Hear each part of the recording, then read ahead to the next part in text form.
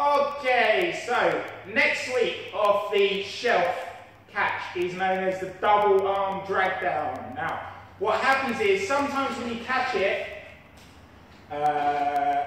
it ends up in the crook of your arm, okay? So if I go for the shelf, I might lean and I might catch it here in the shelf, which is perfect for the shot put, which is the first one. So I lean up and I launch it upwards as fast as I can and send it flying.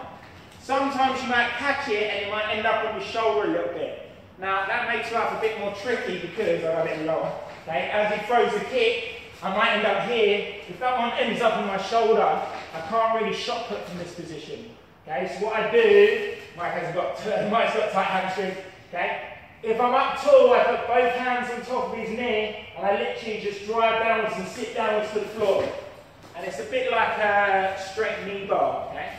So I get the catch, it ends up on my shoulder a little bit higher, so I link up my hands and I drop downwards, okay? Now if your leg's completely straight and you put pressure here and keep the foot up high, okay?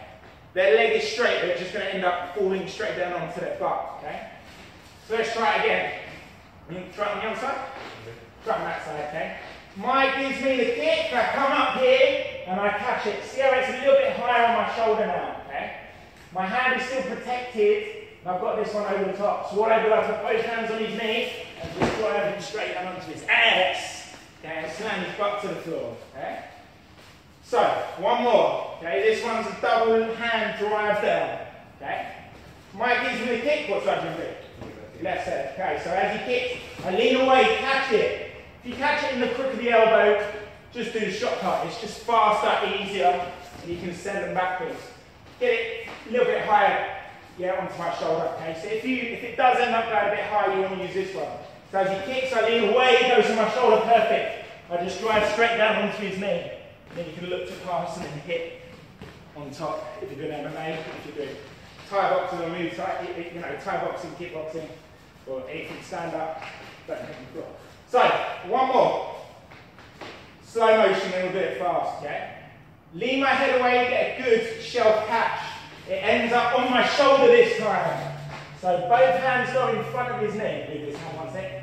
I can't do it on his shin, doesn't work. Put both hands here on top of his knee.